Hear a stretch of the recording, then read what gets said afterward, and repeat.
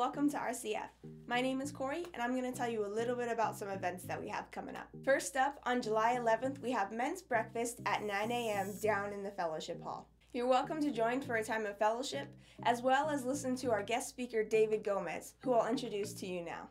Hi RCF family, Pastor Dave Gomez here from Gold Valley Fellowship. What a pleasure it's going to be able to minister and to hang out with you guys. I enjoyed my last time and I'm back here for round dose, so I'm excited.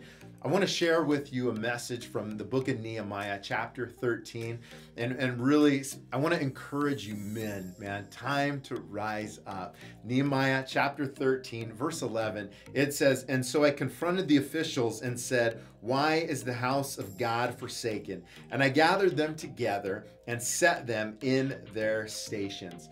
Man, God has got a mission for you men. He's got a word for you men. So I want to invite you out to come to the men's breakfast this Saturday. Let's grub and let's grow. God bless you guys. And lastly, starting next week on July 12th, we're going to be having church in the park. It's going to be one service at 10 a.m. at Stewart Park. Feel free to bring a blanket or a chair and just be ready to have a great time as we dig into the Word and fellowship outside. Thank you so much for joining us this Sunday, and I pray that you have a blessed time as we dig into the Word together.